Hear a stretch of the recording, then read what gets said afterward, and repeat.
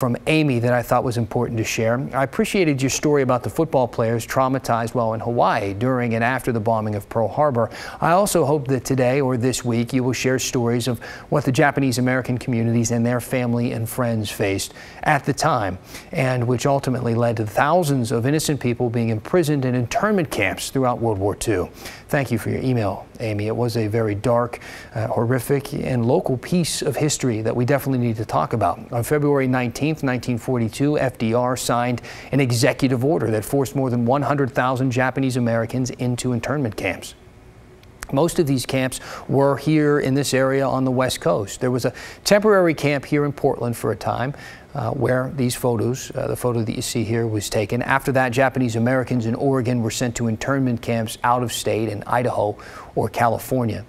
There's a ton of history on life inside these camps for Oregonians on the Secretary of State's website if you want to go on and check that out. A few years ago, during an anniversary ceremony of FDR's executive order, we heard from family members of internment survivors here in Portland. And the family was taken to the Portland Assembly Center, from there Tule Lake, and then from there Minidoka. It was a result of race prejudice and war hysteria and a failure of political leadership. What happens to one person happens to all of us. They're heartbroken because they never thought that they would hear the same sentiment and see these things being repeated. And that last comment was in reference to President Trump's travel ban back in 2017, which you'll remember temporarily stopped people from 7 predominantly Muslim countries from getting visas to travel to the U.S. Courts eventually struck down that ban.